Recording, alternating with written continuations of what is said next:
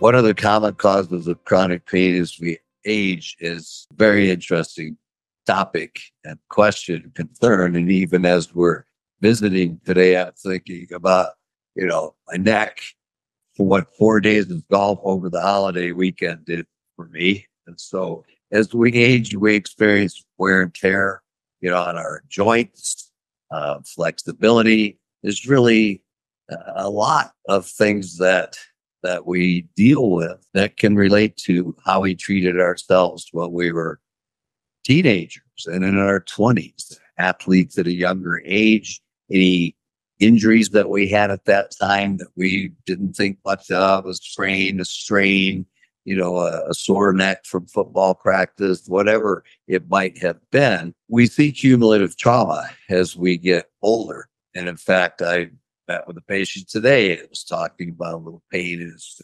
tendon. He's in his mid 40s, cycles, it's out every day. And, we had to have hey, you need a break talk. It's like, chronic repetitive use, whether it's work related or exercise, it can create chronic inflammation. So unfortunately, we deal with inflammation every day. And okay, what do we do? Well, simple things like ice, sometimes anti-inflammatories, cold laser therapy, or rest, more forced rest, where we give things a chance to really heal. And then application of specific therapeutics, platelet-rich plasma, exosomes, stem cells. So there really is a number of things that can do, but the etiology or really the cause of different aches and pains that we have throughout the day, week, month, it varies as we continue to grow, live, and stay active.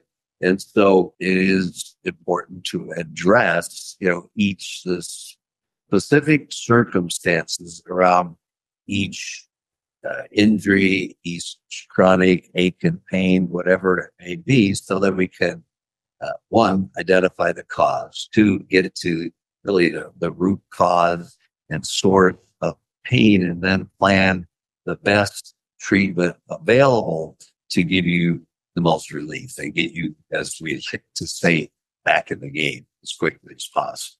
One of the most exciting things that I see and have in the recent past is the application of regenerative medicine and regenerative therapies to numerous chronic conditions, to painful conditions, to acute injuries as well, where we can really optimize your body's ability to deal with not only the pain, but the cause of that pain. So the inflammatory issue at its cause, wear, tear, it may be a chronic injury from friction over time, degenerative cartilage in the joint surface, and chronic inflammation or small partial tears in tendons, called tendinitis, tendinosis.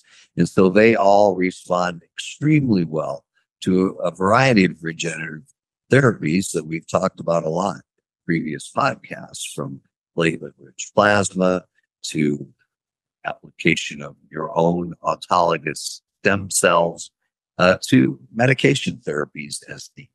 So it really is the most exciting thing as a sports medicine that I've seen in 44 years of practice, is being able to step in early or at any stage of an injury, whether it's acute or chronic pain that you're dealing with from an acute or chronic injury to joint, muscle, ligaments, identify what may specifically work best for that, and then apply those techniques to give you some lasting relief without having to undergo surgical intervention, which most people are very interested in.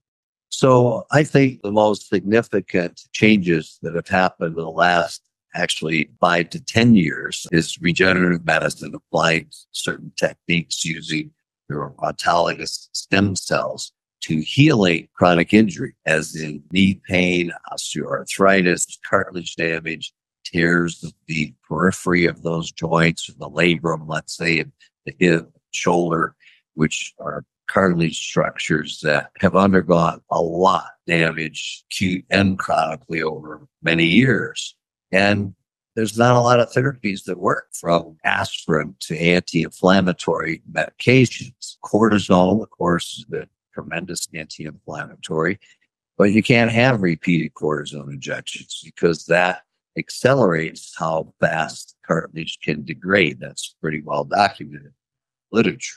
And so being able to harvest and utilize your old stem cell to repair those tissues, so there's more cartilage, less friction.